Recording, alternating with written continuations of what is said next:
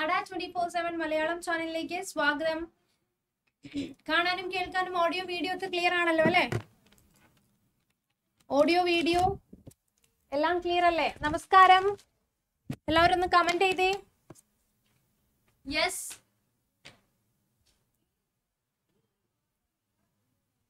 Yes, എല്ലാവരും എത്തിയിട്ടുണ്ട് അല്ലേ? നമസ്കാരം.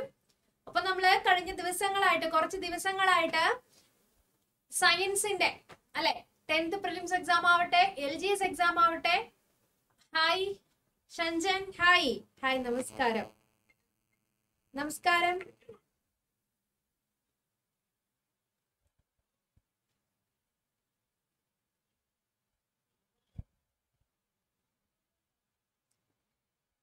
ഓക്കെ,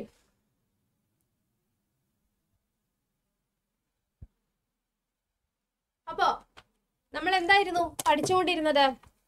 സയൻസിന്റെ ക്ലാസ് ആയിരുന്നു അല്ലെ? പ്രധാനപ്പെട്ട SSCRTയില് ഹായ് ധോണ മെഹ്റൻ, ഹായ്. യെസ്, എല്ലാവരും യെസ്, കാണാനും കേൾക്കാനും പറ്റുന്നുണ്ട്. ഓഡിയോ വീഡിയോ എല്ലാം ക്ലിയർ ആണെന്ന് ഞാൻ വിശ്വസിക്കുന്നു. നമുക്ക് സ്റ്റാർട്ട് ചെയ്യാം. സുമയ്യ, ഹായ്, നമസ്കാരം. Hi hi hi hi. അപ്പൊ ഗുഡ് മോർണിംഗ്, നമസ്കാരം. എല്ലാവരും കമന്റ് ബോക്സിൽ ആ ഒരു ഫയറോട് കൂടിയിട്ട് നമ്മുടെ ക്ലാസ് സ്റ്റാർട്ട് ചെയ്യാം. അപ്പൊ ഈ വരുന്ന 10th പ്രിലിംസ് എക്സാം ആവട്ടെ, LGS എക്സാം ആവട്ടെ, സലീന ഏതൊരു എക്സാം ആവട്ടെ, ഇനി നമുക്ക് ഹായ് ഹായ് നമസ്കാരം, സുഖമായിട്ടിരിക്കുന്നത് വിശ്വസിക്കുന്നു എല്ലാവരും. അടുത്ത ആഴ്ച നടക്കുന്ന LDCയുടെ എക്സാം ആവട്ടെ, ശ്രീദേവി ആ ഫയറോട് കൂടിയിട്ട് എല്ലാവരും നമ്മളുടെ ക്ലാസ്സിൽ ഇരിക്കുക അല്ലെ? അപ്പൊ നമ്മള് കഴിഞ്ഞ ദിവസങ്ങളായിട്ട് എന്തായിരുന്നു, സയൻസില് ബയോളജിയുടെ ക്വസ്റ്റ്യൻസ് ഡിസ്കസ് ചെയ്തിട്ടുണ്ടായിരുന്നു അല്ലെ? അതുപോലെ നമ്മള് കെമിസ്ട്രി സ്റ്റാർട്ട് ചെയ്തിട്ടുണ്ടായിരുന്നു അല്ലെ? കെമിസ്ട്രിയുടെ ക്ലാസ് സ്റ്റാർട്ട് ചെയ്തിട്ടുണ്ടായിരുന്നു. എല്ലാവർക്കും വളരെ നല്ല അഭിപ്രായങ്ങളാണ് നമ്മളുടെ ക്ലാസ്സുകളെ കുറിച്ച്. അപ്പൊ നിങ്ങൾ അത് കമന്റ് ബോക്സിൽ കൂടി കമന്റ് ചെയ്യണം. Okay, yes. അപ്പോ നമുക്ക് തുടങ്ങാം. നമ്മൾ ഇന്നലെ പറഞ്ഞു നിർത്തിയത് ഘനജലത്തെ കുറിച്ചിട്ടായിരുന്നു അല്ലെ? അപ്പൊ ഇതിൽ നിന്ന് തന്നെ നമുക്ക് തുടങ്ങാം. ഘനജലത്തിന്റെ രാസസൂത്രം പെട്ടെന്ന് കമന്റ് ചെയ്തേ, എല്ലാവരും ഒന്ന് കമന്റ് ചെയ്തേ. ഘനജലത്തിന്റെ രാസസൂത്രം ഏതാ? നമ്മൾ ഡിസ്കസ് ചെയ്തതാണ്. അപ്പൊ ഒന്നുകൂടെ ഒന്ന് ആവർത്തിച്ചിട്ട് നമ്മുടെ ക്ലാസ് സ്റ്റാർട്ട് ചെയ്യാം. പെട്ടെന്ന് തന്നെ എല്ലാവരും ഒന്ന് കമന്റ് ചെയ്തേ. ഘനജലത്തിന്റെ രാസസൂത്രം H2O, CO2, D2O, N2O. പെട്ടെന്ന് കമന്റ് ചെയ്തേ, ഏതാണ്? Yes, very good. D2O അല്ലെ? D2O. നമുക്കറിയാം ജലം H2O ആണ് അല്ലെ? H2O, 2 ഹൈഡ്രജൻ ആറ്റവും ഒരു ഓക്സിജൻ ആറ്റവും കൂടി ചേരുന്ന സമയത്താണ് നമുക്ക് അവിടെ H2 അഥവാ വാട്ടർ ലഭിക്കുന്നത്, ജലം ലഭ്യമാകുന്നത് അല്ലെ? യെസ്, അവിടെ നമുക്ക് ഹൈഡ്രജന് പകരം ആരാണ്? അതെ അതെ, H2ക്ക് പകരം ഹൈഡ്രജന്റെ ഐസോടോപ്പ് ആയ ഡ്യൂട്ടീരിയം ഇവിടെ വന്ന് ഹൈഡ്രജനെ റീപ്ലേസ് ചെയ്യുമ്പോൾ അവിടെ എന്താകുന്നു? D2O ആകുന്നു. ഡ്യൂട്ടീരിയം D2O ആകുന്നു അല്ലെ? D2O. യെസ്, ക്ലാസ് കാണുന്നവരെല്ലാരും വീഡിയോയിൽ കൂടി ലൈക്ക് കൂടി ചെയ്യണേ, D2O ആകുന്നല്ലേ? D2O ആകുന്നുണ്ട്. അതേപോലെ ന്യൂക്ലിയർ റിയാക്ടറുകളില് മോഡറേറ്റർ ആയിട്ട് ഉപയോഗിക്കുന്നത് ആരാണ്? ഡ്യൂട്ടീരിയത്തെയാണ്. ഡ്യൂട്ടീരിയം ഹൈഡ്രജന്റെ ഒരു ഐസോടോപ്പ് ആണ്. നമ്മളുടെ നോർമൽ വാട്ടർ, ഘനജലം അല്ലെ? D2Oക്ക് സാധാരണ ജലത്തെ വൈദ്യുത വിശ്ലേഷണപരമായി പരിപോഷിപ്പിച്ചിട്ടാണ് ഘനജലം അവിടെ നമ്മൾ നിർമ്മിക്കുന്നത് അല്ലെ? അതേപോലെ തന്നെ ജലത്തില് ഞാൻ പറഞ്ഞു ഹൈഡ്രജന്റെ ആറ്റങ്ങൾക്ക് പകരം ഹൈഡ്രജന്റെ ഐസോടോപ്പായ ഡ്യൂട്ടീരിയം കാണുന്ന ഒരു ജലമാണ് ഏത്? നമുക്കറിയാം ഘനജലം അഥവാ ഹെവി വാട്ടർ എന്ന് പറയുന്നത്. ഓക്കെ, ശരി. അടുത്ത ചോദ്യം നോക്കാം. ക്ലോറോഫെനിക്കോൾ എന്ന ഔഷധം താഴെ കൊടുത്തിരിക്കുന്ന ഏത് വിഭാഗത്തിൽ പെട്ടിരിക്കുന്നു? Analgesic, antibiotic, antiseptic, ഡിസിൻഫെക്ടന്റ്. ക്ലോറോഫെനിക്കോൾ എന്ന ഔഷധം താഴെ കൊടുത്തിരിക്കുന്നതിൽ ഏത് വിഭാഗത്തിൽ പെടുന്നു? കെമിസ്ട്രി ഇൻ ഡെയിലി ലൈഫ് ഇതിൽ നിന്ന് വരുന്നതാണ്. പെട്ടെന്ന് കമന്റ് ചെയ്തേ. പെട്ടെന്നൊന്ന് കമന്റ് ചെയ്ത് എല്ലാവരും. കേട്ടിട്ടുണ്ടോ?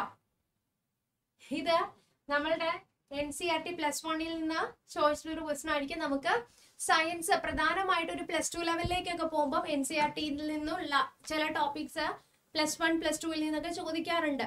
അപ്പൊ അതിന്റെ കൂടെ ഞാൻ കണ്ടപ്പോൾ ഇതിന്റെ കൂടെ ഒന്ന് ആഡ് ചെയ്തിട്ടുണ്ട് എന്നുള്ളതാണ്. അപ്പം ആന്റിബയോട്ടിക്കിൽ വരുന്നതാണ്. 2 ടൈപ്പ് ആയിട്ടുള്ള ആന്റിബയോട്ടിക്കുകളാണ് വരുന്നത്. എന്താണ് ആന്റിബയോട്ടിക്സ് ചെയ്യുന്നത്?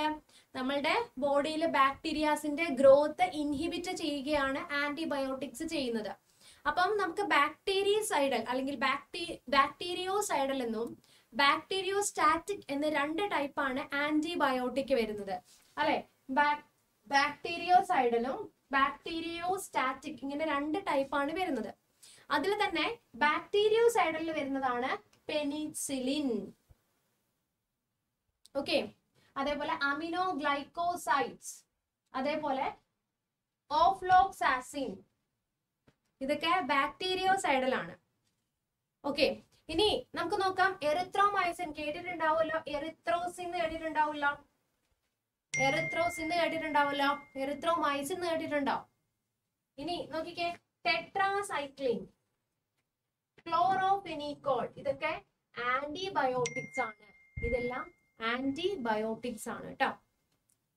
യെസ്, ഇതെല്ലാം ആന്റിബയോട്ടിക്സ് ആണ്. അടുത്തത് നോക്കാം. വളരെ ആവർത്തനമായിട്ട് റിപ്പീറ്റഡ് ആയിട്ട് ചോദിക്കുന്ന പ്രീവിയസ് ക്വസ്റ്റ്യൻ ആണ്, റിപ്പീറ്റഡ് ക്വസ്റ്റ്യൻ ആണ്. തന്മാത്രകളുടെ സ്ഥാനമാറ്റം മുഖേന താപം പ്രേഷണം ചെയ്യപ്പെടുന്ന രീതിയാണ് ചാലനം, സംവഹനം, വികിരണം, സുചാലകം. പെട്ടെന്ന് ആൻസറിലേക്ക് വന്നേ. തന്മാത്രകളുടെ, എല്ലാവരും ഒന്ന് കമന്റ് ചെയ്തേ.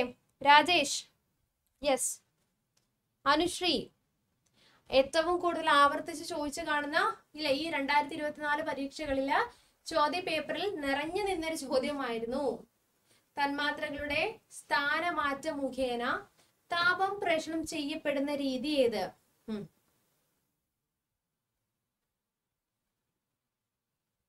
Very good, very good. ഏതാണ്? സംവഹനം അല്ലെ? ഏതാണ്? സംവഹനമാണ്. അപ്പൊ നമുക്ക് നോക്കാം. താപം സംരക്ഷണം ചെയ്യപ്പെടുന്ന പ്രധാനപ്പെട്ട 3 രീതികളാണ്. ഒന്ന് ചാലനം, മറ്റൊന്ന് സംവഹനം, മറ്റൊന്ന് വികിരണം അഥവാ റേഡിയേഷൻ എന്ന് പറയുന്നത്. അല്ലെ, ഇത് ഏറ്റവും കൂടുതൽ ആവർത്തിച്ച് ചോദിച്ച സയൻസിന്റെ വൺ ഓഫ് ദ ക്വസ്റ്റ്യൻസ് ആണ് ഈ പറയുന്ന താപം പ്രേഷണം ചെയ്യുന്നതുമായി ബന്ധപ്പെട്ട് വരുന്നത്. അപ്പൊ ഇവിടെ നോക്കിക്കഴിഞ്ഞാല് ചാലനം എന്ന് പറഞ്ഞു കഴിഞ്ഞാൽ എന്താണ് ചാലനം? അതായത് തന്മാത്രകൾ അവരവരുടെ സ്ഥാനത്തിന് മാറ്റമില്ലാതെ ഒരു വസ്തു ഒരറ്റത്തേക്ക് താപം ഇങ്ങനെ പോകുന്ന രീതിയാണ് ചാലനം എന്ന് പറയുന്നത്. എന്താണ്? ഇവിടെ ഒരു തന്മാത്ര ഉണ്ടെന്ന് വിചാരിക്കാം. ഇവിടെ ഇങ്ങനെ അടുപ്പിച്ച് തന്മാത്രകൾ ഉണ്ടെന്ന് വിചാരിക്കാം. അപ്പൊ അവർ ഇവിടെ ഇരിക്കുന്ന തന്മാത്ര ഇങ്ങോട്ട് ഓടിയിട്ടല്ല അവിടുത്തെ താപം എന്ത് ചെയ്യുന്നത്? താപം പ്രേക്ഷണം ചെയ്യുന്നത്. അതെന്ത് ചെയ്യും? തന്മാത്രകൾ ഇങ്ങനെ ഇരിക്കുവാണ്. അവരുടെ ആ സ്ഥാനം, ഇവിടെ ഇരിക്കുന്ന തന്മാത്രയ്ക്ക് സ്ഥാനമാറ്റമില്ല. ഒരറ്റത്ത് നിന്ന് എന്താണ് ഇങ്ങനെ പാസ് ചെയ്ത് ഈ അറ്റത്തേക്ക് പോകുന്നതാണ് ചാലനം എന്ന് പറയുന്നത്. ഓക്കെ, തന്മാത്രകളുടെ സ്ഥാനമാറ്റമില്ലാതെ, യഥാർത്ഥത്തിൽ അവിടെ ഇരിക്കുന്നതിന് സ്ഥാനമാറ്റമില്ലാതെ ഒരു വസ്തു ഒരറ്റത്ത് നിന്ന് മറ്റേ അറ്റത്തേക്ക് താപം പ്രേക്ഷണം ചെയ്യുന്ന രീതിയാണ്. താപം പ്രാശനം ചെയ്യുന്ന രീതിയാണ്. ഇനി സംവഹനം കൂടുതലായിട്ടും ദ്രാവകങ്ങളിലും ലിക്വിഡിലും അതേപോലെ തന്നെ ഗേഷ്യസ് സ്റ്റേറ്റിലുമാണ്. അത് സ്ഥാനമാറ്റം മുഖേനയാണ്. നമുക്കറിയാം, ഇപ്പൊ നമ്മുടെ സോളിഡിനകത്ത് എന്താണ്? Molecules R tightly packed. ഇനി നമ്മളുടെ ഗേഷ്യസ് സ്റ്റേറ്റ് അല്ലെങ്കിൽ ലിക്വിഡ് സ്റ്റേറ്റില് കുറച്ചുകൂടി സ്പേഷ്യസ് ആയിരിക്കും അല്ലെ? ഇങ്ങനെയായിരിക്കും, സ്പേഷ്യസ് ആയിരിക്കും. അപ്പം ഈ പറയുന്നതൊക്കെ നമുക്ക് എവിടെ കാണുന്നത്? ദ്രാവകങ്ങളിലും വാതകങ്ങളിലും ആയിരിക്കും അല്ലെ? അപ്പം ഇവരുടെ മൂവ് ചെയ്തായിരിക്കും അല്ലെങ്കിൽ അവിടെ സ്ഥാനമാറ്റം മുഖേനയായിരിക്കും ദ്രാവം എന്ത് ചെയ്യുന്നത്? പ്രേഷണം ചെയ്യപ്പെടുന്നത്. ഇത് ഏതാണ്? ഇതാണ് സംവഹനം. ഓക്കെ ആണോ? സംവഹനം. ഓക്കെ അല്ലെ? യെസ്. ആൻഡ് ലാസ്റ്റ് വൺ നമുക്ക് നോക്കാം, വികിരണം. അവിടെ എന്താന്ന് വെച്ച് കഴിഞ്ഞാല് നമുക്കറിയാം, സൂര്യരശ്മികള് ഭൂമിയിലേക്ക് എത്തുന്നത് എങ്ങനെയാണ്? റേഡിയേഷൻ ആണ്. നമുക്ക് അവിടെ ഒരു മാധ്യമം, അതായത് മാധ്യമത്തിന്റെ സഹായം ഇല്ലാതെ താപം ഒരിടത്ത് നിന്ന് മറ്റൊരിടത്തേക്ക് എത്തുന്ന രീതിയാണ് വികിരണം എന്നതുകൊണ്ട് ഉദ്ദേശിക്കുന്നത്. ക്ലിയർ അല്ലേ? ക്ലിയർ ആണോ? അപ്പൊ ചാലനം എന്ന് പറഞ്ഞാൽ എന്താണ്? സ്ഥാനമാറ്റം ഇല്ലാതെ. ചാലനം എന്ന് പറഞ്ഞാൽ തന്മാത്രകളുടെ സ്ഥാനമാറ്റമില്ലാതെ ഒരറ്റത്ത് നിന്ന് മറ്റേ അറ്റത്തേക്ക് താപം പ്രേഷണം ചെയ്യുന്ന രീതി. സംവഹനം എന്താണ്? സ്ഥാനമാറ്റം അവിടെയുണ്ട് അല്ലെ? അതായത് ദ്രാവകങ്ങളിലും വാതകങ്ങളിലും തന്മാത്രകളുടെ യഥാർത്ഥ സ്ഥാനമാറ്റം മുഖേനയാണ് സംവഹനം നടക്കുന്നത്. ഓക്കെ, ഇനി വികിരണം എങ്ങനെയാണ്? മാധ്യമത്തിന്റെ സഹായമില്ലാതെ താപം എന്താണ്? ഒരിടത്ത് നിന്ന് മറ്റൊരിടത്തേക്ക് എത്തുന്ന രീതിയാണ്. ഓക്കെ ആണോ? ഓക്കെ ആണോ?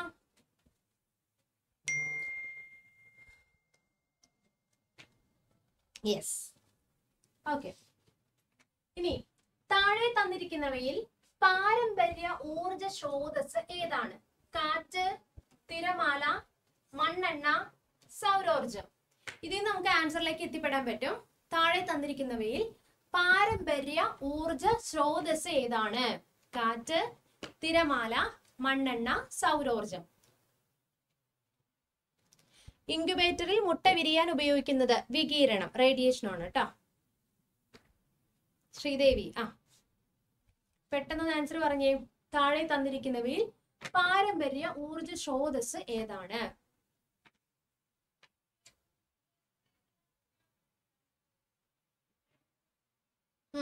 ഇത് നമുക്ക് ഓഡ് വൺ ഔട്ട് ചെയ്താൽ മതി. നമുക്ക് എന്താണ്? Sumayya, ഷൻജൻ, Anusree, yes, very good. ഏതാണ്? മണ്ണെണ്ണയാണ് അല്ലെ? മണ്ണെണ്ണയാണ്. താഴെ തന്നിരിക്കുന്നവയിൽ പാരമ്പര്യ ഊർജ സ്രോതസ് ഏതാണെന്ന് ചോദിച്ചാൽ ഏതാണത്? മണ്ണെണ്ണയാണ്. നമുക്ക് എന്ത് ചെയ്യാം? പാരമ്പര്യ സ്രോതസ്സുകളെന്നും അതേപോലെ പാരമ്പര്യേതര ഊർജ സ്രോതസ്സുകളെന്നും രണ്ടായിട്ട് ഊർജത്തെ ഡിവൈഡ് ചെയ്യാൻ പറ്റും. ഇത് ഏറ്റവും കൂടുതൽ ആവർത്തിക്കുന്ന ചോദ്യങ്ങൾ ഒന്നാണ്. പാരമ്പര്യമായിട്ട് പരമ്പരാഗതമായിട്ടുള്ളതാണ് കൺവെൻഷണൽ എനർജി സോഴ്സസ്. നമുക്ക് എന്താണ്? വീണ്ടും വീണ്ടും വീണ്ടും ഉപയോഗിച്ച് കഴിഞ്ഞ് കഴിഞ്ഞാൽ പിന്നെ റിന്യൂവൽ ചെയ്തെടുക്കാൻ പറ്റുമോ? പറ്റാത്തവയാണ്. പാരമ്പര്യമായിട്ട് കിടക്കുന്നതാണ് പെട്രോള്, ഡീസല്, മണ്ണെണ്ണ. ഇവരൊക്കെ നമുക്ക് എന്താണ്? നമ്മള് ക്രൂഡ് ഓയിലിൽ നിന്ന് വേർതിരിച്ചെടുക്കുന്നതാണ്. ഒരു തവണ പെട്രോൾ അടിച്ച് വണ്ടി പോയി കഴിഞ്ഞിട്ട് പിന്നെയും റിന്യൂ ചെയ്ത് നമുക്ക് പോകാൻ പറ്റുമോ? ഇല്ല. അത് പാരമ്പര്യ ഊർജ്ജ സ്രോതസ്സിന് ഉദാഹരണമാണ്. നോൺ കൺവെൻഷണൽ അല്ലെങ്കിൽ പാരമ്പര്യേതര ഊർജ്ജ സ്രോതസ്സുകൾക്ക് എന്താണ്?